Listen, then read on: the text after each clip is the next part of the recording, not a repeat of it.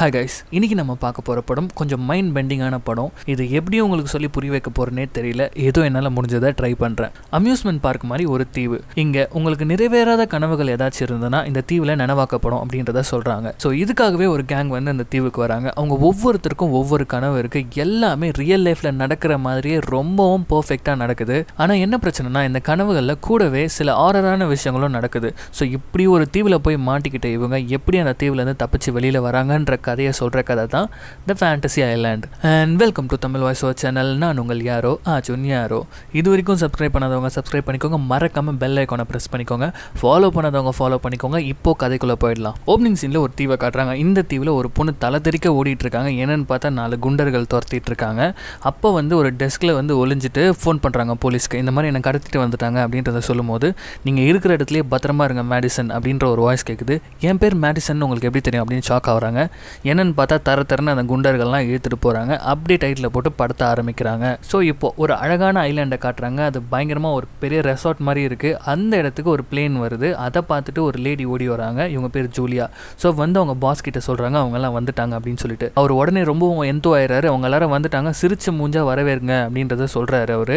இவங்கெல்லாம் பார்த்தா சர்வெண்ட் மாதிரியே தெரியல. ஸோ அந்த பிளேன்லேருந்து கெஸ்ட் எல்லாம் இறங்கினாங்க. இறங்கின உடனே அவங்களுக்கு வெல்கம் ட்ரிங்க் கொடுக்கப்படுது. இந்த கேங்கில் 2 பிரதர்ஸ் இருக்காங்க. ஒருத்தன் பேர் ப்ராக்ஸ், ஒருத்தன் பேர் ஆர்டி. அதுக்கப்புறமா ஒரு எக்ஸ் போலீஸ்மேனை காட்டுறாங்க. அவன் பேர் வந்து பேட்ரிக். அது இல்லாமல் 2 பொண்ணுங்களை காட்டுறாங்க. ஒருத்தங்க பேர் குவென், இன்னொருத்தங்க பேர் மெலனி. கிட்டத்தட்ட மெலனி தான் ஹீரோயின் மாதிரி இந்த படத்துக்கு. அப்படியே அந்த ஜூலியா வந்து அந்த ஐலாண்டை பற்றி எக்ஸ்பிளைன் பண்ணுறாங்க. இங்கே உங்கள் ஃபேண்டசி எல்லாமே நினைவாக்கப்படும் அப்படின்றத சொல்கிறாங்க. கனவை தான் ஃபேண்டசின்னு சொல்கிறாங்க. ஸோ இங்கே வந்து நீங்கள் எவ்வளோ என்ஜாய் பண்ண முடியுமோ அவ்வளோ என்ஜாய் பண்ணிக்கோங்க. அதுக்கப்புறம் நீங்கள் இங்கேருந்து வெளியில் போயிட்டு இன்டர்நெட்டில் எங்கள் ஐலாண்டை பற்றி நீங்கள் ஒரு ஆர்டிக்கல் மாதிரி எழுதணும் அப்படின்றத சொல்கிறாங்க. கூடிய சீக்கிரமே இந்த இடத்தோட ஹெட் வந்து உங்களை சந்திப்பார். அவர் பேர் ரோக் அப்படின்றத சொல்கிறாங்க. ஸோ இவங்கெல்லாம் உள்ளே போயிட்டே இருக்கும்போது காட்டுக்குள்ளேருந்து ஒரு வயசானவங்க வந்து இதெல்லாம் பார்க்குற மாதிரி காட்டுறாங்க. இப்போ அப்படியே கட் பண்ண ரிசப்ஷனில் என்ன பண்ணுறாங்கன்னா, இந்த 2 பிரதர்ஸை தவிர மீதி எல்லாரும் வாங்க உங்களுக்கான ரூமை காட்டுறேன் அப்படின்னு சொல்லிட்டு ஒவ்வொருத்தரையும் அவங்க ரூமுக்கு கூட்டு போகிறாங்க. இந்த மெலனி ரூம்குள்ளே போன உடனே ஒரு ஃபோட்டோ எடுத்து பார்க்குறா. யாரோ பாய் ஃப்ரெண்ட் கூட இருந்த ஃபோட்டோ மாதிரி இருக்கு. சேடாக அதை பார்த்துட்டு இருக்கா. அடுத்தது குவென். அவங்க வந்து ட்ரெஸ் சேஞ்ச் பண்ணிட்டு இருக்காங்க. திடீர்னு உள்ள யாரோ இருக்கிற மாதிரி இருக்கு. என்னடா அப்படின்னு தேடி பார்த்துட்டே இருக்காங்க. திடீர்னு கண்ணாடியில் ஒரு எரிஞ்ச உருவம் மாதிரி நின்றுட்டு இருக்கு. பயந்துடுறாங்க. அதுக்கப்புறமா பேட்ரிக்கை காட்டுறாங்க. பேட்ரிக் கழுத்தில் ஏதோ ஒரு மிலிட்டரி டேக் மாதிரி இருக்கு. ஆனால் ஒரு போலீஸ்மேன். இவர் வந்து ஒரு மாதிரியா சேடாக இருக்காரு. இப்போ வந்து அந்த ஜூலியா அப்படின்ற அந்த பொண்ணை காட்டுறாங்க. அவங்க கெஸ்ட் எல்லாம் விட்டுட்டு வெளியில வரும்போது அவங்க மூக்குல இருந்து ரத்தம் வருது. அதை தொடச்சிக்கிட்டே அவங்க போறாங்க. ஸோ இதுக்கப்புறமா எல்லாரும் வந்து என்ன பண்றாங்கன்னா ரிசப்ஷன்ல மீட் பண்றாங்க. அப்போ இவங்க எல்லாம் பேசிக்கிறாங்க. இவங்க வந்து கனவை நினைவாக்குறேன்னு சொல்றாங்க. ரியல் லைஃப்ல நடக்கும்ன்றாங்க. ஸோ அது எப்படி இருக்கும், ஒருவேளை ஹாலோகிராம் யூஸ் பண்ணுவாங்களான்ற மாதிரிலாம் பேசிட்டு இருக்காங்க. கண்டிப்பா இந்த மாதிரி ஒரு சயின்ஸ் டெக்னிக் இருக்கும்ன்ற மாதிரிலாம் இவங்களுக்குள்ளேயே மாற்றி பேசிட்டு இருக்காங்க. அப்போ தான் திடீர்னு பார்த்தா அந்த ரோக்ன்ற கேரக்டர் உள்ள வராரு.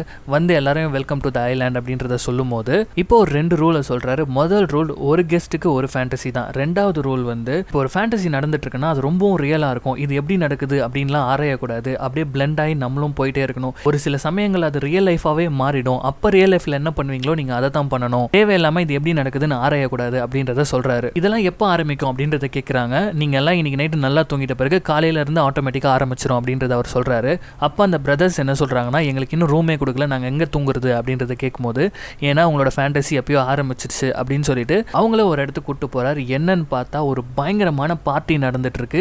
இவங்களோட ஃபேண்டசி என்ன கேட்டிருப்பானுங்கன்னா, இவங்க ஒரு பெரிய டான் மாதிரி வாழணும், பொண்ணுங்க, பார்ட்டி, ட்ரக்ஸ் இந்த மாதிரி இருக்கணும் அப்படின்னு சொல்லிட்டு கேட்டு இருந்திருப்பானுங்க. அதனால இவங்களுக்காகவே ரொம்ப பெரிய பார்ட்டி. இப்போ புரியுதா கனவை வந்து அவங்க எப்படி நினைவாக்குறாங்கன்னு சொல்லிட்டு அதை வந்து ஒரு சேலஞ்சுக்காகவே எடுத்து பண்றாங்க. இப்போ இவங்க செம்ம ஹாப்பியா இருக்காங்க. இந்த ரோக் என்ன சொல்றாருன்னா, இன் கேஸ் ஆஃப் எமர்ஜென்சினா எனக்கு ஃபோன் பண்ணுங்க, அதர்வைஸ் ஜாலியாக என்ஜாய் பண்ணுங்க அப்படின்னு சொல்லிட்டு போயிடுறாரு. இவங்க செம்ம ஜாலியாக இருக்காங்க. அப்போ அந்த ப்ராக்ஸ்ன்றவன் வந்து கஞ்சா அடிச்சிட்டு இருக்கான். திடீர்னு பார்த்தா அந்த இடத்துல ஒரு எரிஞ்ச உருவம் நின்றுட்டு இருக்கு. டக்குன்னு கண்ணை மூடி கண்ணை திறந்து பார்க்குறான். பார்த்தா காணாம போயிடுது. இது பயங்கரமான பவர்ஃபுல்லான கஞ்சா போல இருக்குன்னு சொல்லிட்டு அவன் விட்டுறான். இப்போ காலையில் நம்ம ரோக் வந்து குவென்னை பார்க்க ஆசைப்படுறாரு. ஏன்னா இவங்களோட ஆசை வந்து ஃபேண்டசி வந்து கொஞ்சம் டிஃப்ரெண்ட்டாக இருக்கும். என்னன்னா எல்லாரும் ட்ரக், செக்ஸ் இந்த மாதிரிலாம் கேட்டுட்டு இருப்பாங்க. இவங்க வந்து கொஞ்ச நாளைக்கு முன்னாடி அவங்க பாய் ஃப்ரெண்ட் ப்ரொபோஸ் பண்ணும்போது நோ அப்படின்றத சொல்லியிருப்பாங்க. இன்கேஸ் நான் எஸ் சொல்லியிருந்தேன்னா குழந்தை குட்டியோட நான் சந்தோஷமாக வாழ்ந்துட்டு இருப்பேன். அந்த மாதிரி ஒரு வாழ்க்கை தான் எனக்கு தேவைப்படுதுன்றதுக்காக தான் இங்கே வந்திருக்காங்க. ஸோ அதை நம்ம பண்ணிடலாம் அப்படின்றத அவர் சொல்றாரு. எப்படியோ அதெல்லாம் ஃபேக்காக தான் இருக்க போது, நான் இப்போ ஏமாத்திக்க போறேன்னு நினைக்கிறேன்றத சொல்லும் போது ரோக் என்ன சொல்றாருன்னா, அதுதான் இல்லை. ஸோ இப்போ நீங்கள் இதை ரியல் லைஃப் மாதிரியே நீங்கள் பார்க்கணும். இப்போ உங்களுக்கு செகண்ட் சான்ஸ் கிடைச்சதுன்னா நீங்கள் என்ன பண்ணுவீங்களோ அதை தான் நீங்கள் பண்ணணும் அப்படின்னு சொல்லிட்டு ஒரு டோரை காட்டுறாரு. இந்த டோருக்குள்ளே அவங்க ஃபேண்டசி காத்திருக்கு, நீங்கள் போங்க அப்படின்றத சொல்லும் போது உள்ளே போகும்போதே அவங்க நோட்டீஸ் பண்ணுறாங்க. சொட்டு சொட்டாக தண்ணி விழுந்துட்டு இருக்கு. அதுவும் கருப்பாக இருக்குது. அது என்னன்னு தெரியல. டோரை ஓப்பன் பண்ணுறாங்க. ரொம்பவும் ஷாக் ஆகி போயிடுறாங்க. என்னன்னா கொஞ்ச காலத்துக்கு முன்னாடி அவங்க பாய் ஃப்ரெண்ட் ப்ரொபோஸ் பண்ண அந்த ரெஸ்டாரண்ட் ஷாட் அப்படியே டிட்டோவாக இருக்கும். இது எப்பறம் இவங்க பண்ணாங்க அப்படின்னு யோசிச்சிட்டே இருக்காங்க. இப்போ பார்த்தா அவங்க பாய் ஃப்ரெண்ட் வராரு. இவங்க ஷாக் ஆகிடுறாங்க. அவங்க பாய் ஃப்ரெண்ட் கிட்ட போய் பேசுகிறாங்க. இவங்க என்ன உன்னை கடத்திட்டு வந்துட்டாங்களா இல்லை நீ காசு கொடுத்து இங்கே வந்திருக்கியா அப்படின்றத கேட்கும்போது அவருக்கு ஒன்றுமே புரியல. என்ன வளர்ற நீ சரியாக தூங்குனியா அப்படின்றத கேட்குறாரு. இப்போ அந்த ரோக்கை காட்டுறாங்க. அப்படியே ஒரு சர்வெண்ட்டாக மாதிரி பிளெண்ட் ஆயிடுறாரு. இப்போ நம்ம குவென் வந்து நம்ம பாய் ஃப்ரெண்டை வந்து ரியலாக தான் இருக்காரு. அதனால என்ன கேட்குறாங்கன்னா உன்னை பார்த்து 5 வருஷம் ஆகுது, எவ்வளோ சூப்பராக இருக்க தெரியுமா நீ அப்படின்றது சொல்லும்போது என்னது 5 வருஷமா, இனி காலைல தானே நம்ம 2 பேரும் ஒன்றா இருந்தோம் அப்படின்றத அவர் சொல்கிறாரு. ஸோ டக்குன்னு இவங்க கன்ஃபியூஸ் ஆகி ரோக் கிட்ட போகிறாங்க. என்ன நடக்குதுங்கன்றதை கேட்கும்போது இந்த ஐலாண்டோட ஸ்பெஷாலிட்டியே அதுதான், நீங்கள் மிஸ் பண்ண தருணங்களை உங்களுக்கு மறுபடியும் கொடுத்துட்ருக்கு, நீங்கள் அதை எப்படி யூஸ் பண்ணுறீங்களோ யூஸ் பண்ணிக்கோங்க அப்படின்னு சொல்லிட்டு அந்த ஆள் போயிடுறாரு. குவென் உட்காந்து பேச ஆரம்பிக்கிறாங்க. இப்போ அடுத்து மெலனி பேட்ரிக் இவங்க 2 பேரையும் காட்டுறாங்க. மெலனி கிட்ட பேட்ரிக் கேட்குறான் உன்னோட ஃபேண்டசி என்னன்றதை கேட்கும்போது மெலனி என்ன சொல்கிறாங்கன்னா உங்கள் ஹை ஸ்கூல் படிக்கும்போது ஒரு புள்ளி கேர்ள் இருந்திருப்பா, இவங்களை பயங்கரமாக கலாச்சிருப்பா, இவங்க வந்து வாழ்க்கையை வெறுத்துட்டு இருப்பாங்க, ஸ்ட்ரெஸ் அதிகமாகி டாக்டர் கிட்டலாம் போகிற அளவுக்கு ஆகிட்டு இருக்கும். இப்போ போய் ட்ரீட்மெண்ட் எடுத்த டாக்டரை மிஸ்டர் டார்ச்சர் அப்படின்றத சொல்கிறா. சம்டைம்ஸ் நான் யோசிச்சு பார்ப்பேன் அந்த பொண்ணை இந்த டாக்டர் டார்ச்சர் பண்ணால் எப்படி இருக்கும் அப்படின்னு சொல்லிட்டு. ஸோ அதுதான் என்னோட ஃபேண்டசி, அதுக்காக தான் நான் இங்கே வந்திருக்கேன் அப்படின்றத சொல்கிறா. இப்போ பேட்ரிக் என்ன சொல்கிறான்னா அவங்க அப்பா ஒரு மிலிட்ரி மேன், அவர் ஒரு மிஷனில் ஒரு ஹீரோவாக இறந்து போயிருப்பார், அவர் மாதிரி இவன் ஆகணும்னு ஆசைப்பட்டிருப்பான், ஆனால் போலீஸ் தான் ஆக முடிஞ்சிருக்கும். ஸோ நான் ஒரு மிலிட்ரி ஆகணும்னு ஆசைப்பட்டு இங்கே வந்திருக்கேன் அப்படின்றத அவன் சொல்கிறான். இந்த இடத்துல தான் ரோக் வராரு. ஏன்னா பயங்கரமாக பேசிகிட்டு இருக்கீங்க, சரி ஓகே மெலனி உன்னோட ஃபேண்டசி வந்து ரெடியாக இருக்குது, அந்த லிஃப்ட்டில் நீ கீழே போனீன்னா உன்னோட ஃபேண்டசி ரெடியாக இருக்குன்றத சொல்கிறாரு. அங்கேருந்து பேட்ரிக்கை கூப்பிட்டு போயிடுறாரு. நம்ம மெலனி இப்போ என்ன பண்ணுறாங்கன்னா அந்த லிஃப்ட்டில் இறங்கி கீழே வராங்க. கீழே வந்தால் ஒரு லேப் மாதிரி இருக்குது, என்னடா இது பயங்கரமாக இருக்குது அப்படின்னு சொல்லிட்டு இப்போ ஸ்டேட்டஸ் போடுறதுக்காக ஃபோனை வச்சு ரெக்கார்ட் பண்ணிக்கிட்டே அங்கே போய்ட்டு ஒரு பட்டன் அமுக்குறாங்க. டக்குன்னு லைட் எரியுது. கண்ணாடி ரூமில் ஒரு பொண்ணு இருக்கா. அந்த பொண்ணு யாருன்னு பார்த்தா இவ ஸ்கூல் படிக்கும் போது கலாச்சிட்டே இருந்திருப்பா தெரியுமா, அந்த பொண்ணு. அது மட்டும் இல்லாமல் இந்த பொண்ணு யாருன்னு தெரியுதா, ஃபர்ஸ்ட் சீனில் நம்ம பார்த்தோமே ஓடி வந்து மாட்டிக்கிச்சு அந்த பொண்ணு. மெலடி பார்க்குறாங்க, ஒரு போஸ்ட் கார்டு இருக்குது, அதை ஓப்பன் பண்ணி பார்க்குறா. இதுதான் உங்கள் ஃபேண்டசி, நீங்கள் ஒவ்வொரு பட்டனுக்கும் ஒவ்வொரு டார்ச்சர் இருக்குது, அதை நீங்கள் எப்படி வேணாலும் டார்ச்சர் பண்ணிக்கோங்க அப்படின்றத போட்டிருக்கு. மெலனி வந்து ஒரு பட்டன் அமுக்குறா. உள்ளே இருக்க பொண்ணுக்கு வலது கையிலே ஒரு மிஷன் வந்து ஷாக் கொடுக்குது. இவங்க பயங்கரமாக சந்தோஷப்படுறாங்க. இவ்வளோ பிரில்லியண்ட்டாக வந்து ஒரு ஹாலோகிராமா பண்ணியிருக்காங்க, பயங்கரமாக இன்ஜினியரிங் ஒர்க்லாம் டிசைன் பண்ணியிருக்காங்க அப்படின்ற மாதிரி பேசிக்கிட்டு அடுத்த பட்டன் அமுக்குறாங்க. மேலேருந்து தண்ணி ஊற்றுது. ஒரு பட்டன் பிளிங்க் ஆகிட்டே இருக்குது, அதை பிடிச்சி அமுக்குறாங்க. இப்போ கொடூரமான ஒரு தண்டனையாக இருக்காது. என்னன்னா இவன் வந்து அவங்க ஹஸ்பண்டை விட்டுட்டு வேற ஒருத்தன் கூட அஃபேரில் இருந்திருப்பான். அந்த வீடியோவை எடுத்து அவளோட ஃபேஸ்புக் ஐடியிலேயே வந்து அது போஸ்ட் ஆகுற மாதிரியான ஒரு டார்ச்சர் அது. இப்போ உள்ள வாயெல்லாம் கட்டப்பட்டு இருக்க அந்த மேடிசன் வந்து ரொம்பவும் கதறிட்டு இருக்காங்க. இப்போ மெலனி வேற ஏதோ பட்டன் அமுக்குறா. என்ன ஆகுதுன்னா அந்த வீடியோ அவங்க ஹஸ்பண்ட் பார்த்துட்டு ஃபோன் பண்ணி மெலனி கிட்ட பேசுறது அந்த ரூம் ஃபுல்லாக கேட்குது. இல்லை அவர் என்ன சொல்றான்னா 2 நாளைக்கு முன்னாடி நீ காணாம போன, இதை தான் நீ பண்ணிட்டு இருக்கியா அப்படின்றத கேட்கும்போது இப்போதான் மெலனிக்கு வந்து லைட்டாக டவுட் வருது. யோ ரோக்கு, இதெல்லாம் வந்து ஒரு கனவா இருக்கும் தான் நான் நினைச்சேன், நீ என்னன்னா உண்மையில அந்த பொண்ணை கடத்திட்டு வந்து இப்படி டார்ச்சர் பண்ணிட்டு இருக்கியா அப்படின்னு சொல்லிட்டு கதவை திறன்னு சொல்லிட்டு தட்டுறாங்க. ஆனால் எந்த கதவும் திறக்கல. அப்படியே கட் பண்ணி நம்ம பேட்ரிக்கை காட்டுறாங்க. நம்ம பேட்ரிக்கை ஒரு அடர்ந்த காட்டுக்கு நடுவில் இட்டுன்னு போய் விட்டுட்டு பப்ஜியில் கொடுக்குற மாதிரி பேக் எல்லாம் கொடுத்து உள்ள அனுப்புறாரு. அவனும் வந்து ஓ இது என்னோட மிஷனா, ஜாலியாக இருக்க போகுது அப்படின்னு சொல்லிட்டு உள்ளே போகிறான். அவன் வந்து அவனோட ட்ரெஸ் எல்லாம் போட்டு உள்ளே போகிறான். உள்ளே போன அடுத்த 5வது நிமிஷமே வந்து அந்த வயசானவன் ஃபர்ஸ்ட் சீனில் காட்டினாங்க தெரியுமா, அவன் வந்து இந்த ரோக் சொல்கிறத நம்பாத, அது மட்டும் இல்லாமல் நீ இங்கே பார்க்குறது எல்லாமே பொய்யான ஒரு விஷயம், இதெல்லாம் சொல்லிகிட்டே இருக்கான். டக்குன்னு அந்த இடத்துல யாரோ வர மாதிரி இருக்கிறதுனால அங்கேருந்து போயிடறான் அந்த வயசானவன். இங்கே யார் வராங்கன்னா சில மிலிட்ரி ஆஃபீஸர்ஸ்லாம் வராங்க. வந்து நம்ம பேட்ரிக்கை அரெஸ்ட் பண்ணுறாங்க. நீ யார் அப்படின்றத கேட்கும்போது நானும் உங்கள் டீம் தான் அப்படின்றத அவன் சொல்கிறான். அதாவது கூடவே விளாட்றாராமா அவர். உடனே அவங்க என்ன பண்ணுறாங்கன்னா நீ எங்கள் ஹெட்டை பார்க்க வரணும் அப்படின்னு சொல்லிட்டு அவனை அரெஸ்ட் பண்ணி கூப்பிட்டு போயிடுறாங்க. இங்கே இந்த குவென்னை காட்டுறாங்க. அவங்க பாய் ஃப்ரெண்ட் கூட பயங்கரமாக ஜாலியாக பேசிகிட்டு இருக்காங்க. அப்போ வந்து அவர் வந்து ப்ரப்போஸ் பண்ணும்போது இவங்க வந்து இதுக்கு தானே இங்கே வந்திருக்காங்க, அதனால ஓகே சொல்லிடுறாங்க. இங்கே அப்படியே கட் பண்ணிவிட்டு நம்ம பிரதர்ஸை காட்டுறாங்க. அவனுங்க பார்ட்டியெல்லாம் பண்ணிவிட்டு அடுத்து என்ன பண்ண போகிறாங்கன்னா அவனுங்க டான்ல பயங்கரமாக அவங்களோட ரூமுக்கு போயிட்டு ட்ரெஸ் எல்லாம் சேஞ்ச் பண்ணிக்கிட்டு ஒவ்வொரு ரூமாக போய் எக்ஸ்ப்ளோர் பண்ணும்போது அங்கே பேஸ்மெண்ட்டில் ஒரு ரூமை பார்க்குறாங்க. அதில் பயங்கரமான கன் எல்லாம் இருக்குது. அதுலேருந்து சில பாம்ஸ் எல்லாம் எடுத்துகிட்டு வந்து பீச்சில் போட்டு வெடிச்சு விளையாடிட்டு இருக்கானுங்க. இங்கே பேட்ரிக்கை காட்டுறாங்க. பேட்ரிக்கை வந்து அவங்க ஹெட்டு கிட்ட கூப்பிட்டு போயிட்டாங்க. பேட்ரிக் வந்து அந்த ஹெட்டை பார்த்துட்டு பயங்கரமாக பயந்துடுறான், ஒரு மாதிரி ஆயிடுறான்.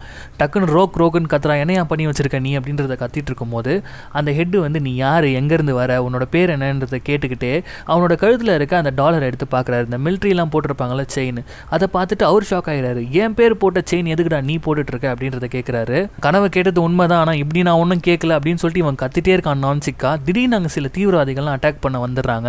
என்னை முதல்ல இங்கேருந்து கூட்டு போங்கடான்னு கத்திட்டே இருக்கும்போது இப்போ நம்ம பேட்ரிக்கோட கையில் ஒரு புல்லட் இறங்குது. அப்போ தான் பேட்ரிக்கு தெரியுது இது உண்மையில நடந்துட்டு இருக்கு அப்படின்னு சொல்லிட்டு. இங்கே கட் பண்ணி மெலனியை காட்டுறாங்க. திடீர்னு அந்த டார்ச்சர் ரூம்லேருந்து ஒரு ஆள் வரான், பயங்கரமாக வரான், மாஸ்க்லாம் போட்டு. அது யாருன்னு பார்த்தா இவங்க சொல்லியிருப்பாங்களே அந்த டாக்டர் டார்ச்சர்னு சொல்லிட்டு அவர் வந்து மேடிசனை பயங்கரமாக டார்ச்சர் பண்ணிட்டு இருக்காரு, கையெல்லாம் அறுத்துட்டு இருக்காரு. இதை பார்த்துட்டு பயங்கரமாக டென்ஷன் ஆகிறா மெலனி. என்ன பண்ணுறதுன்னே தெரியல. இப்போ டக்குன்னு அவளுக்கு பிரில்லியண்டான ஒரு ஐடியா வருது. என்னன்னா இன்டர்காம் மூலியமா அந்த சைக்கோக்கு இவ ஆர்டர் கொடுக்குறா, இது என்னோட ஃபேண்டசி, நான் சொல்றது தான் நீ பண்ணணும் அப்படின்னு சொல்லிட்டு அவளோட வலது கையில் இருக்க மோதிர விரலை வெட்டி எடு அப்படின்றத அவ சொல்றா. இந்த சைக்கோவை என்ன பண்ணுதுன்னா வலது கையில இருக்க மோதிர விரல வெட்டுறதுக்காக போகும்போது ஃபர்ஸ்ட் டைம் பட்டன் அமுக்கும் போது ஒரு மிஷின் வந்து ஷாக் கொடுத்துருக்கோம் தெரியுமா, அந்த பட்டனை இவங்க அமுக்குறாங்க. அது மூலியமா அந்த சைக்கோக்கு ஷாக் அடிச்சு அவன் அந்த இடத்துல விழுந்துடுறான். இப்போ மெலனி போய் அந்த மேடிசனை காப்பாத்துறாங்க. இப்போ மேடிசன் கேட்குறாங்க நீ என்ன இங்க பண்ணிட்டு இருக்க அப்படின்றத கேட்கும்போது என்னையும் இங்க கடத்திட்டு வந்துட்டாங்க, நான் உன்னை காப்பாத்தினேன் அப்படின்ற மாதிரி போய் சொல்றாங்க. இப்போ இங்க நம்ம டான் பாய்ஸை காட்டுறாங்க. அவங்க ஜாலியா பொண்ணுங்க கூட என்ஜாய் பண்ணிட்டே இருக்கும்போது திடீர்னு 4 பேர் உள்ள வந்து பயங்கரமா சுட ஆரம்பிச்சிடுறானுங்க. இவனுங்க பயந்து போய் எங்களை சுடுறாங்க அப்படின்னு சொல்லிட்டு ரோக்கு கால் பண்ணும்போது நான் தான் சொன்னல சில இடங்கள்ல ரியல் ஆகும், நீ அப்போ வந்து லைஃபாவே நினைச்சுக்கிட்டு போராடணும், இப்போ தப்பிக்கிறது உன் கையில தான் இருக்கு அப்படின்றத சொல்லிடுறாங்க. என்னையா வளரன்னும் போது நீங்க தானே டானா இருக்க ஆசைப்பட்டீங்க, டான்னா கண்டிப்பா எதிராளி இருப்பாளா, இப்போ அவன் அட்டாக் பண்ண வரா, முடிஞ்சா தப்பிச்சுக்கோ அப்படின்றத சொல்லிடுறாங்க. இப்போ பேட்ரிக்கை காட்டுறாங்க. பேட்ரிக்கை வந்து அந்த ஹெட் வந்து தனியா கூட்டு போய் பேசுறாரு. என்னோட பேர் போட்டிருக்க, செயினை போட்டிருக்க, அதுக்கப்புறம் உன் பர்ஸ்ல வந்து நானும் என் பையனும் இருக்கிற போட்டோ இருக்கு, என்ன நடந்துட்டு இருக்கு, யார் நீ அப்படின்றது கேட்கும்போது இப்போதான் நம்ம பேட்ரிக் வந்து உண்மையை சொல்றான். நீங்க என்னோட அப்பா அப்படின்றது சொல்லும்போது அவர் நம்ப மாட்டாரு. பட் எல்லா டீட்டெயிலையும் கரெக்டாக சொல்றான். நான் வந்து உங்களை மாதிரி ஒரு மேஜர் ஆகணும் அப்படின்னு சொல்லிட்டு தான் இந்த ஃபேண்டசி ஐலாண்டுக்குள்ள வந்தேன், ஆனால் இப்படி உங்க கூடயே போட்டுருவாங்கன்றது எனக்கு தெரியாது அப்படின்றத சொல்லும்போது இப்போ அவர் நம்பிடுறாரு. அவர் கேட்குறாரு என்னாச்சு, எனக்கு ஏன் உன்னை ஞாபகமே இல்லை, என்னோட 9 வயசு பையனாக தான் எனக்கு ஞாபகம் இருக்குது அப்படின்றது கேட்கும்போது எனக்கு வந்து 9 வயசாக இருக்கும்போது நீங்கள் இறந்து போயிட்டீங்க, ஸோ ஒரு மிஷனுக்கு போயிருந்தீங்க, அங்கே யாரோ ஒருத்தங்க பாம்பு போட்டதுனால உங்கள் சோல்ஜர்ஸை காப்பாற்றுறதுக்காக உங்கள் உயிரை கொடுத்து காப்பாற்றிட்டீங்க, நீங்கள் ஒரு ஹீரோ அப்படின்றத சொல்லும் போது அவரில் எந்த மிஷனில் நான் இறந்தேன்னு தெரியுமா அப்படின்றத கேட்குறாரு. வியானா மிஷனில் அப்படின்றத சொல்லும் போது ஒரு நிமிஷம் ஸ்டன் ஆயிடுறாரு. நாளைக்கு தான் நம்ம வியானா போகிறோம் அப்படின்றத அவர் சொல்கிறாரு. இங்கே நம்ம மெலனியும் அந்த மேடிசனும் தப்பிச்சு வெளியில் வந்துட்டு இருக்கும்போது அந்த இடத்துல திடீர்னு அந்த சைக்கோ வந்துடுறான். இப்போ தான் வந்து வயசான ஒருத்தரை காட்டிகிட்டே இருக்காங்களா, அவர் வந்து ஹெல்ப் பண்ணுறாரு. அவர் வந்து ஹெல்ப் பண்ணிட்டு என்ன சொல்கிறாருன்னா இங்கேருந்து தப்பிக்கணும்னா என் கூட வாங்க அப்படின்றத அவர் சொல்கிறாரு. இப்போ இங்கே குவென்னை காட்டுறாங்க. அவங்க பாய் ஃப்ரெண்ட் கூட பெட்டில் பார்த்துட்டு இருக்கும்போது திடீர்னு ஒரு எரிஞ்சு போன கை வந்து இவங்க கழுத்தை பிடிக்குது. ஸோ இவங்க எல்லாருக்குமே அந்த எரிஞ்சு போன உருவம் வந்துட்டு போகுது. ஸோ இப்போ அடுத்த நாள் காலையில் வந்து நம்ம ரோக் கிட்ட போய் பேசுகிறாங்க. இதை நீங்கள் எப்படி பண்ணுறீங்கன்னு தெரியல, பயங்கரமாக பண்ணுறீங்க, பயங்கரமாக ஃபோட்டோஷாப்லாம் பண்ணி என் ஃபோன்லேயே வால்பேப்பர்லாம் மாற்றிருக்கீங்கன்னும் போது இங்கே பாருங்கள் நாங்கள் எதுவுமே பண்ணல, எல்லாமே இந்த ஐலாண்ட் தான் பண்ணுது, அதை முதல்ல நீங்கள் நம்புங்க. பேசிகிட்டே இருக்கும்போது டக்குன்னு அவங்க பாய் ஃப்ரெண்டை பார்க்குறாங்க. வயசானவன் மாதிரி இருக்குது. என்ன அவன் வயசான மாதிரி இருக்கான்னும் போது ஆமாம் இப்போ உங்களுக்கு கல்யாணம் ஆகி 5 வருஷம் ஆகுது, உங்களுக்கு ஒரு பொண்ணு இருக்குது அப்படின்னு காட்டுறாங்க. அங்கே ஒரு குட்டி பொண்ணு வருது. இவங்களுக்கு ஒன்றுமே புரியல.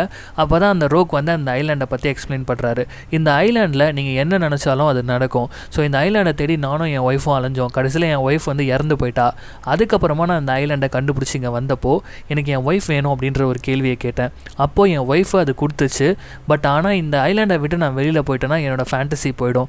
அதனாலே நான் இந்த ஐலாண்டுக்கு ஒரு அடிமை மாதிரி மாறிட்டேன். நான் டெய்லி என் ஒய்ஃபை பார்த்துட்ருக்கேன், என்ஜாய் பண்ணிகிட்ருக்கேன். நீங்களும் உங்கள் லைஃப்பை இங்கே என்ஜாய் பண்ணிட்டு போங்க அப்படின்றத சொல்லிட்டு அவர் கிளம்பிடுறாரு. இப்போ குவென் போயிட்டு அங்கே உட்காடுறாங்க. உட்காந்து பார்த்துட்டே இருக்கும்போது அவங்களுக்கு வந்து என்ன தோணுதுன்னா இதெல்லாம் ஒரு ஃபேக் அப்படின்றது தோணுது. ஸோ எதனால இந்த லைஃப் அவங்க மிஸ் பண்ணியிருப்பாங்க அப்படின்னா அவங்க ஒரு டிப்ரெஷனில் இருந்திருப்பாங்க. அவங்க ஃப்ளாட்டில் ஒருத்தர் வந்து இறந்துட்டு இருப்பாரு. அதுக்கு காரணம் இவங்களாக இருப்பாங்க ஒரு ஃபயர் ஆக்சிடெண்ட்டில். ஸோ அந்த ஒரு டிப்ரெஷனில் தான் இவர் வந்து ப்ரொப்போஸ் பண்ணும்போது நோ அப்படின்றத சொல்லியிருப்பார். இப்போ இவங்களுக்கு என்ன தோணுதுன்னா இந்த ஃபேண்டசியை வந்து ஒரு டைம் ட்ராவல் மாதிரி யூஸ் பண்ணுவோம். ஸோ இப்போ வந்து அந்த ஒருத்தர் இறந்தார் தெரியுமா ஃபயர் ஆக்சிடெண்ட்டில், அவரை மட்டும் நம்ம காப்பாற்றிட்டோன்னா நம்ம டிப்ரெஷனாக இருக்க மாட்டோம். ப்ராபப்ளி வந்து என்ன ஆகும்னா இவன் வந்து ப்ரொப்போஸ் பண்ணும்போது நம்ம ஓகே சொல்லுவோம், ரியல் லைஃப்பில் நம்ம சந்தோஷமாக இருப்போம் அப்படின்னு சொல்லிட்டு அந்த ஃபேண்டசியை போயிட்டு கேட்குறாங்க. அப்போ அந்த ரோக் என்ன சொல்கிறான்னா முன்னாடியே சொல்லியிருந்தேன் ஒரு கெஸ்ட்டுக்கு ஒரு ஃபேண்டசி தான், முடியாது அப்படின்றத சொல்லிடுறாங்க. ஸோ இவங்க அப்படியே போய்ட்டு ஜூலியாவை மீட் பண்ணுறாங்க. ஜூலியா வந்து மூக்கிலேருந்து ரத்தம் ஊற்றிட்டு இருக்கு. அவங்க கிட்ட கெஞ்சுறாங்க ஏதாவது இருக்கா லூப் போல் இருக்கா அப்படின்றத கேட்கும்போது ஜூலியா என்ன சொல்கிறாங்கன்னா நீங்கள் எதுக்கு வந்து புதுசாக ஒரு ஃபேண்டசி வந்து கிரியேட் பண்ணணும், ஆல்ரெடி உங்களுக்கு ஒரு ஃபேண்டசி இருக்குது, அதில் நீங்கள் நினைக்கிறது தான் நடக்க போகுது. ஸோ அதில் நீங்கள் நினைங்க போய் காப்பாற்றணும்னு சொல்லிட்டு அப்படின்ற மாதிரி ஐடியா கொடுத்து விட்றாங்க. ஸோ இதை போய் ரோக் கிட்ட சொல்லும்போது ரோக் என்ன சொல்கிறாருன்னா நீங்கள் ஏதோ லூப் போல் கண்டுபிடிச்சிட்டேன்னு நினச்சிட்டு இருக்கீங்க, இது பயங்கரமான ஆபத்து அப்படின்னு சொல்லிட்டு அவங்களோட டோரை காட்டுறாரு. முடிஞ்சால் அவனை போய் காப்பாற்றிக்கோங்க அப்படின்னு சொல்லிட்டு. ஸோ அந்த டோர் ஓப்பன் பண்ணுறாங்க. அந்த ஃபயர் ஆக்சிடென்ட் ஆன அந்த டேட்டுக்கு போயிட்டாங்க அவங்க. ஸோ அவனை காப்பாற்றுறதுக்காக அங்கே ட்ரை பண்ணிட்டு இருக்காங்க. இப்போ இங்கே பேட்ரிக்கை காட்டுறாங்க. அவங்க அப்பா வந்து என்ன சொல்கிறான்னா முதல்ல நம்ம 2 பேரும் இங்கேருந்து ஓடி போயிடலாம் அப்படின்றத சொல்கிறாரு. இவன் வந்து செம காண்டாகிறான். நீங்கள் ஒரு ஹீரோவாக இருந்தீங்க, அதனால தான் எனக்கு பிடிச்சிருந்தது, இப்போ என்னென்ன கோழை மாதிரி ஓடுறீங்களேன்னும் போது உன்னோட 20 வருஷ வாழ்க்கையில் நான் இல்லை, அதை நான் மிஸ் பண்ணுறேன், இந்த மாதிரி எனக்கு ஆகக்கூடாது, நாளைக்கு வியானால இப்போவே இங்கேருந்து தப்பிச்சு போயிடலாம் அப்படின்றத சொல்லும் போது நீங்கள் அப்படிலாம் உங்கள் சோல்ஜர்ஸை விட்டு வந்துடக்கூடாதுன்னு சொல்லிட்டு சண்டை போடுறான். இப்போ என்ன சொல்கிறான்னா பேட்ரிக் நாளைக்கு வியானாக்கு போகலாம், நீங்கள் எப்படி செத்தீங்கன்றது எனக்கு தெரியும்.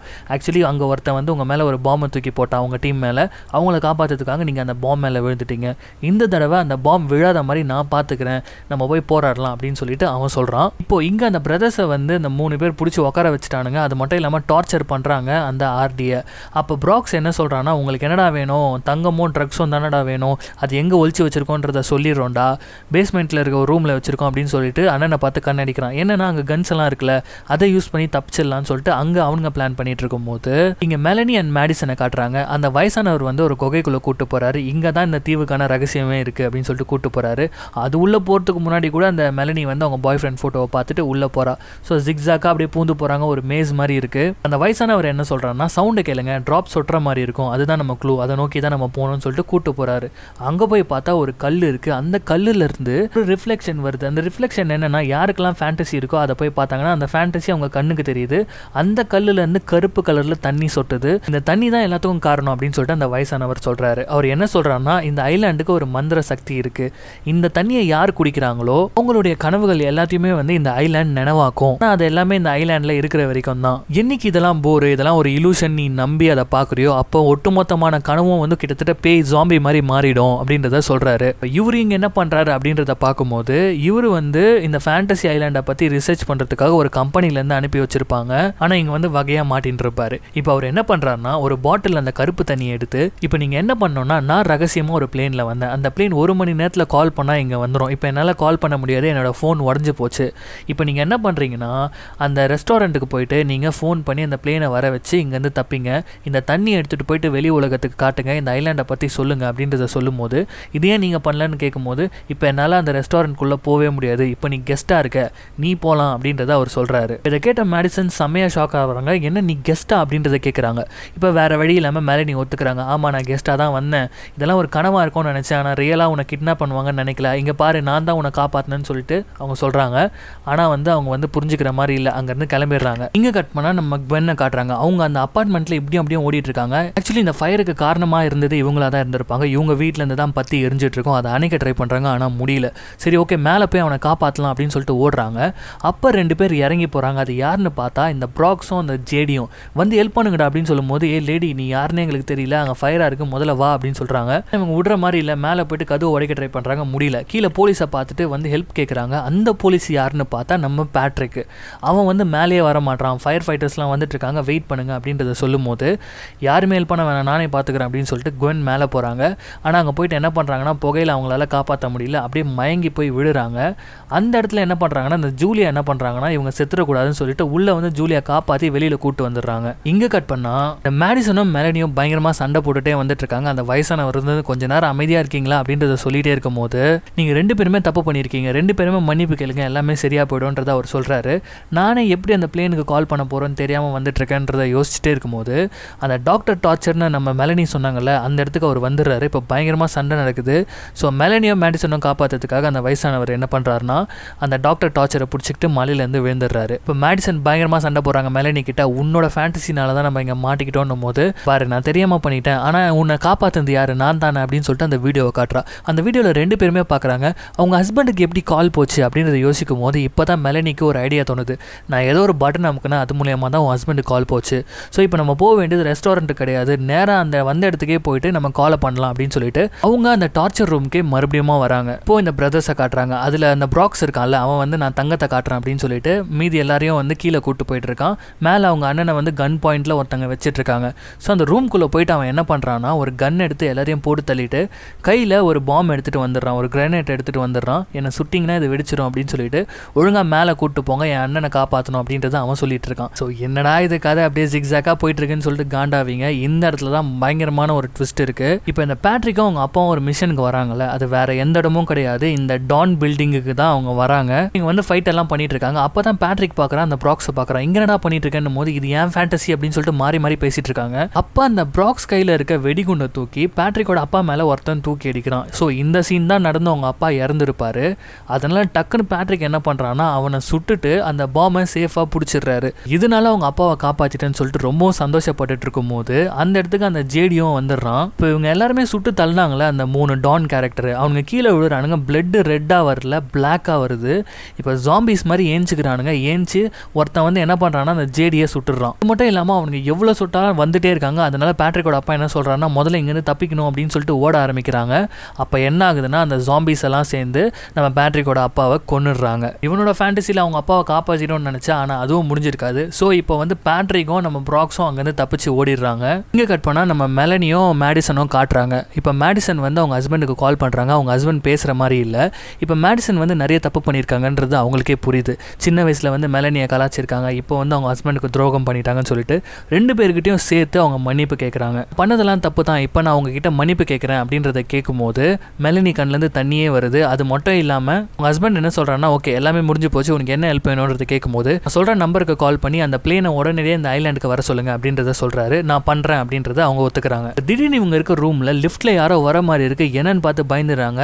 என்னன்னு பார்த்தா அந்த இடத்துக்கு நம்ம பேட்ரிக்கும் ப்ராக்ஸும் தப்பிக்கிறதுக்காக வராங்க. இப்போ இவங்க வந்து இவங்களோட ஃபேண்டசியில் மிங்கிள் ஆயிட்டாங்களா, இந்த மாதிரி பிளேன் வருது, நம்ம இங்கேருந்து முதல்ல தப்பிக்கணும்னு சொல்லிட்டு இவங்க என்ன பண்ணுறாங்கன்னா அப்படியே லிஃப்ட்டில் மேலே வராங்க. மேலே வந்தால் அங்கே இருக்க சர்வெண்ட்லாம் வளைச்சு பிடிச்சிடுறாங்க. அப்போவே சொன்னேன் இவங்களை பார்த்தா சர்வெண்ட் மாதிரி இல்லைன்னு சொல்லிட்டு இப்போ தான் அந்த இடத்துக்கு ரோக் வராரு. இங்கே என்ன நடக்குது அப்படின்றத கேட்கும்போது நீங்கள் கேட்ட ஃபேண்டசிஸ் தான் நடந்துட்டு இருக்கு, என்ன இந்த ஐலாண்ட் என்ன கேஸ் பண்ணுதோ அது மாதிரி நடந்துட்டு இருக்கு அப்படின்றதெல்லாம் பேசிட்டு இருக்காங்க. அப்போ இந்த சர்வெண்ட்டை பற்றி அவர் சொல்கிறாரு. இந்த சர்வெண்ட்லாம் பார்த்தீங்களா, இவங்கெல்லாம் பயங்கரமான விசுவாசிகள். ஏன்னா இந்த ஐலாண்டில் அவங்களுக்கு தேவைப்படுற ஃபேண்டசி இருக்கிறதுனால அவங்க இங்கேயே தங்கிட்டாங்க, அதனால நான் என்ன சொன்னாலும் செய்வாங்க அப்படின்றத சொல்லும்போது அந்த இடத்துக்கு குவென் வராங்க. நீ யாருக்கு விசுவாசியாக இருக்க அப்படின்றத கேட்குறாங்க. இவ்வளோ நேரம் படம் பார்த்தீங்களா, தரமான ட்விஸ்ட் உங்களுக்கு இருக்கு பாருங்க. நம்ம எல்லாரும் நம்ம ஃபேண்டசிக்காக இந்த ஐலாண்ட் வந்திருக்கோம்னு நினச்சிட்டு இருக்கோம், ஆனால் நம்ம எல்லாருமே வேற ஒருத்தரோட ஃபேண்டசிக்காக இங்கே வந்திருக்கோம் அப்படின்றத சொல்கிறாங்க. நிக் டெய்லர் அப்படின்னு சொன்ன உடனே எல்லாருமே ஷாக் ஆகுறாங்க. இந்த ஃபயர் ஆக்சிடென்ட்ல இறந்தது நிக் டெய்லர் அப்படின்ற ஒரு பையன் தான். அந்த ஃபயருக்கு காரணமாக இருந்தது நம்ம குவென் அப்படின்றத அவங்க சொல்கிறாங்க. இப்போ ப்ராக்ஸ் என்ன சொல்கிறான்னா, அவன் என்னோட ரூம்மேட், அவனை காப்பாற்றலாம்னு சொல்லிட்டு ஜேடி சொன்னான், ஆனால் நான் வந்து அவன் வெளியில் போயிட்டான் அப்படின்னு சொல்லிட்டு கீழே வந்துட்டோம் அப்படின்றத அவன் சொல்கிறான். இப்போ வந்து நம்ம பேட்ரிக்கை காட்டுறாங்க. அவன் போலீஸ் ஆஃபீஸராக இருந்து அவன் காப்பாற்றவே இல்லைல்ல, ஸோ அதுவும் அவனுடைய தப்புன்றத சொல்கிறாங்க. இப்போ நம்ம மெலனியை பார்த்து கேட்குறாங்க, உனக்கும் நிக்குக்கும் என்ன சம்பந்தம் அப்படின்றத கேட்குறாங்க. அவன் என்னோட கிளாஸில் இருந்தான், அவன் அன்றைக்கி நைட் என்ன டின்னருக்கு கூப்பிட்டான், ஆனால் நான் அதை மதித்து போகவே இல்லை. இன்கேஸ் நான் போயிருந்தேன்னா அன்றைக்கி என் கூட தான் இருந்திருப்பான், அவன் உயிர் தப்பிச்சிருப்பான் அப்படின்னு ஒன்றும். இவங்களில் யாராச்சும் ஒருத்தர் கரெக்டாக பண்ணியிருந்தா கூட நிக்கு உயிரோட இருந்திருப்பான். ஸோ அப்போது இது நிக்கோட சாவுக்கு பழி வாங்குறதுக்கான ரிவெஞ்ச் ஃபேண்டசி அது யாரோடையது அப்படின்றத கேட்கும்போது இப்போ டக்குன்னு மேலே பிளேன் பறக்கிற சவுண்ட் கேட்டோன்னே எல்லாருமே டிஸ்ட்ராக்ட் ஆகுறாங்க. இந்த டைமில் பேட்ரிக் வந்து எல்லாரையும் அடிச்சுட்டு இங்கேருந்து முதல்ல தப்பிச்சு போங்கன்னு சொல்லிட்டு மற்ற எல்லாரையும் அனுப்பிடுறான். இவங்க பேட்ரிக்கை மட்டும் பிடிச்சிடுறாங்க. அப்போ தான் உள்ளேருந்து ஜூலியா வரா. மற்றவங்களாம் எங்கே அப்படின்றத கேள்வி கேட்குறா. இந்த கேப்பில் பேட்ரிக்கும் தப்பிச்சு ஓடி போயிடுறான். இப்போ அவனை பிடிக்க போன சர்வெண்ட் எல்லாம் ஸ்டாப் பண்ணுறாரு நம்ம ரோக்கி. நம்ம கெஸ்ட் அவங்க எல்லாருமே ஒன்னா சாகணும்னு ஆசைப்படுறாங்க அப்படின்றத ரோக் சொல்றாரு. பின்னாடியே ஜூலியாவையும் காட்டுறாங்க. இப்போ அப்படியே கட் பண்ணா அந்த பிளேன் கிட்ட போயிட்டு இவங்க எல்லாம் நின்றுட்டு இருக்காங்க. வந்து எங்களை பிக்கப் பண்ணுங்க அப்படின்னு சொல்லிட்டு திடீர்னு ஒரு ராக்கெட் லான்ச்சர் வந்து அந்த பிளேன் அடிச்சு வெடிக்க வைக்குது. யாருன்னு பார்த்தா அந்த ஜாம்பி பாய்ஸ் அவனுங்க தான் அட்டாக் பண்ணிட்டு இருக்காங்க. இவங்களையும் அட்டாக் பண்றாங்க. ஸோ அதனால இவங்க எல்லாம் என்ன பண்றாங்கன்னா தப்பிச்சு காட்டுக்குள்ள வந்துடுறாங்க. இப்போ எல்லாரும் மாத்தி பேசிக்கும் போது நிக்கோட சாவுக்கு யாரோ ஒருத்தங்க பழி வாங்குறாங்க. அவங்க இந்த ஐலாண்டுக்கு வந்து அவங்களோட ஃபேண்டசி நம்மலாம் சாகிறதா இருக்கணும்னு நினைச்சிருக்காங்க, அதனால தான் இதெல்லாம் நடந்துட்டு இருக்கு அப்படின்னு பேசும்போது யாரா இருக்கும் அப்படின்றத யோசிக்கிறாங்க. அப்பதான் வந்து குவென் சொல்றாங்க அது கண்டிப்பா ஜூலியாவா தான் இருக்கும். வந்து இந்த ஐலாண்ட்ல வாழற ஒரு பப்பட் மாதிரி இல்ல, அவங்க வந்து டிஃப்ரெண்டா இருக்காங்கன்னு சொல்லும்போது நீ என்ன சொல்றான்னா கரெக்ட் தான், அவங்க வந்து கண்டிப்பா அம்மாவா தான் இருக்கணும், அவங்க சாவுக்கு நம்மளெல்லாம் பழி வாங்கணும்னு நினைக்கிறாங்க. அது மட்டும் இல்ல அவங்க சிக்கா இருக்காங்க, மூக்குலலாம் ரத்தம் வந்துட்டு இருக்கு, அவங்களோட கடைசி ஆசையை நிறைவேற்றிக்கிறதுக்காக இங்க வந்திருக்காங்கன்னு சொல்லிட்டு சரி ஓகே இதை நம்ம எப்படி தடுக்கிறது அப்படின்றத பேசிட்டே இருக்கும்போது இப்போ மெலனியோ மேடிசனோ என்ன சொல்றாங்கன்னா உள்ள ஒரு கல் இருக்கு, அந்த கல்ல இருந்து ஒரு தண்ணி வருது, அந்த தண்ணி மூலியமா தான் இங்க இருக்க ஃபேண்டசிலாம் நடந்துட்டு இருக்கு, அந்த கல்லை நம்ம உடைச்சிட்டோம்னா எல்லாமே முடிஞ்சு போயிடும், அழிஞ்சு போயிடும், நம்ம இங்க தப்பிக்கலாம் அப்படின்றத சொல்லும் போது இப்போ பேட்ரிக் கையில அந்த பாம் இருக்கு, சரி உள்ள போய் நம்ம அழிச்சிடலாம் அப்படின்னு சொல்லிட்டு எல்லாருமே உள்ள போறாங்க.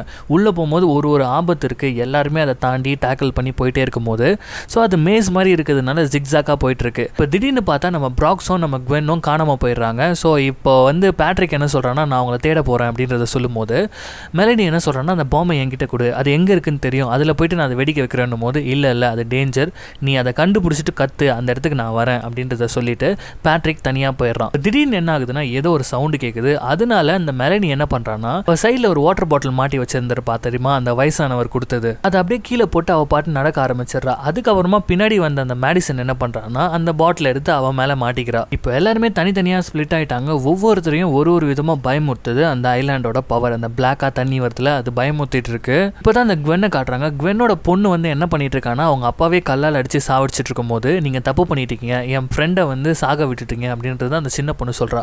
யார் உன் ஃப்ரெண்டு அப்படின்றத கேட்கும் போது அந்த எரிஞ்சு போன உருவம் வருது. ஸோ ஃபர்ஸ்ட்லேருந்தே எல்லாருக்குமே வந்துட்டு இருந்ததுல அந்த உருவம் வருது, அது அப்படியே மாறுது. என்னன்னு பார்த்தா அது அந்த நிக்கோட உருவம். என்ன இப்படி விட்டுட்டீங்களா, சாக விட்டுட்டீங்களா அப்படின்னு சொல்லிட்டு வந்து கேட்டுட்டு இருக்கும்போது நாங்கள் தெரியாம பண்ணிட்டோம், உங்க அம்மா அதனால எவ்வளோ கஷ்டப்பட்டிருப்பாங்கன்றது எனக்கு தெரியும், நான் வேணா ஜூலியா கிட்ட சாரி கேட்குறேன்னு போது என்னது எங்க அம்மாவா ஜூலியாவா அப்படின்னு சொல்லிட்டு அந்த எரிஞ்ச உருவம் கேட்கும் போது இப்பதான் ஒரு ஷாக்கிங்கான ட்விஸ்ட் உங்களுக்கு காத்திருக்கு. பேட்ரிக் இருக்கான்ல அவன் வந்து அவனோட பயத்தை கூட சண்டை போட்டுட்டு வெளியில வந்து நிற்கிறான். அவனை கத்தி எடுத்து இந்த மெலனி வந்து சக்குன்னு குத்துறா. எல்லாரும் ஓடி வந்து பாக்குறாங்க என்னடா ஆச்சு அப்படின்னு சொல்லிட்டு பார்த்தா மெலனி கையில அந்த பாம் இருக்கு. உங்க எல்லாருமே சாகணும்னு சொல்லிட்டு யாரோ ஒருத்தரோட ஃபேண்டசி இருந்ததுன்னு சொல்லிட்டு சொன்னார்ல அந்த ரோக்கு, அது வேற யாருமே கிடையாது, மெலனியோட ஃபேண்டசி தான் அது. என்ன ஒரு வில்லத்தனம் அப்படின்னு உங்களுக்கு தோணும். என்ன மேட்டர்னா மெலனி வந்து நிக்க வந்து பயங்கரமா லவ் பண்ணியிருப்பாங்க. மட்டும் இல்லாம சின்ன வயசுல இருந்தே அவங்களுக்குள்ள ஒரு காம்ப்ளெக்ஸ் இருந்திருக்கும். ஏன்னா அவங்கள ஸ்கூல்ல அவ்வளோ டார்ச்சர் பண்ணி கலாச்சிருப்பாங்க. அவங்க கிட்ட கொஞ்சம் கான்ஃபிடென்ட் கூட இருக்காது. இவங்களுக்கு கிடைச்ச ஒரே ஒரு லவ் நிக்கு தான். அந்த நிக் வந்து இந்த மாதிரி இறந்து போனதுக்கு காரணம் வந்து இவங்க எல்லாருமே தான். சின்ன வயசுலேயே இவங்களை நிறைய பேர் கலாச்சதுனால இவங்க மனதளவில் பாதிக்கப்பட்டிருப்பாங்க. இப்போ நிக்கும் இல்லாததுனால ஸோ என் லைஃபே இப்படி தான் போல இருக்குது, எனக்கு எதுவுமே கிடைக்காது, எனக்கு கிடைச்ச ஒரு விஷயத்தையும் இவங்கெல்லாம் பறிச்சுட்டாங்க, அதனால் இவங்க வந்து உயிரோடு இருக்கக்கூடாது அப்படின்னு சொல்லிட்டு டிசைட் பண்ணி இந்த ஐலாண்டை தேடி இங்கே வந்திருப்பாங்க. கும்பலாக வரத்துக்கு முன்னாடி இவங்க தனியாக வந்திருப்பாங்க. இவங்க என்ன ஃபேண்டசி கேட்டிருப்பாங்கன்னா இந்த 5 பேரும் ஒன்றா இந்த ஐலாண்டுக்கு வந்து சாகணும் அப்படின்றத கேட்டு இருந்திருப்பாங்க. சரி இதில் ஓகே அந்த மேடிசன் எப்படி வந்தா இங்கே அப்படின்றத கேட்டோன்னா அதுக்கும் அவங்க எக்ஸ்பிளைன் கொடுக்குறாங்க.